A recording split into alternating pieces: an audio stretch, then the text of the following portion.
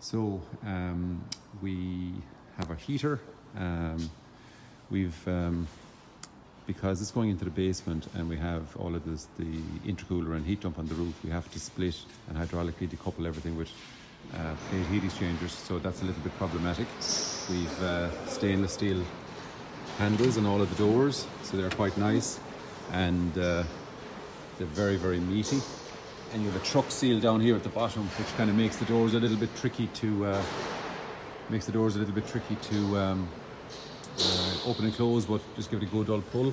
That's a disruption fan, and the disruption fan is there to it's a bit of a known hotspot because the exhausts are inside in the V. It gets quite warm, so that just totally knocks the air around. We've got our air detectors. We find that stainless steel and bright shiny things really appeal to all the consultants, so we put in loads of those. And it's an internal unit, obviously, and so there's our circuit breaker with my cup of coffee from earlier on. A couple of variable speed drives. There's going to be some protection going into that little temporary supply so that we don't have to open any of the doors. The blue and the yellow cable.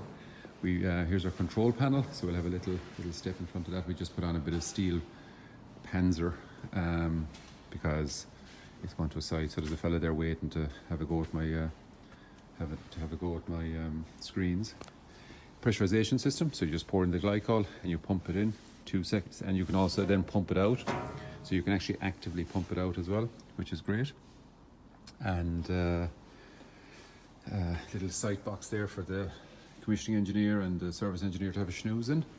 Temporary supply there again, so you can just lock it and walk away.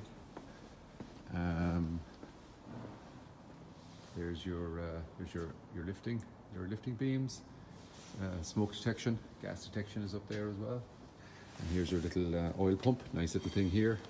We have an oil meter, so that you know exactly. The analog oil meters are super, but they're very slow to react. So you know exactly how much you're putting in, and it stops you overfilling it.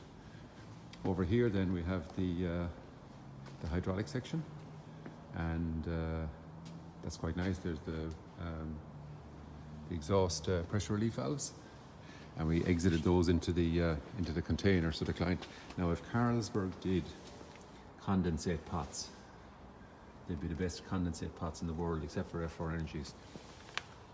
So that's quite nice. This looks like a mini brewery, and very, very nice. So we've an individual silencer for each, and we've still a few little bits and bobs to do on the cladding, but it's overall a very very impressive job.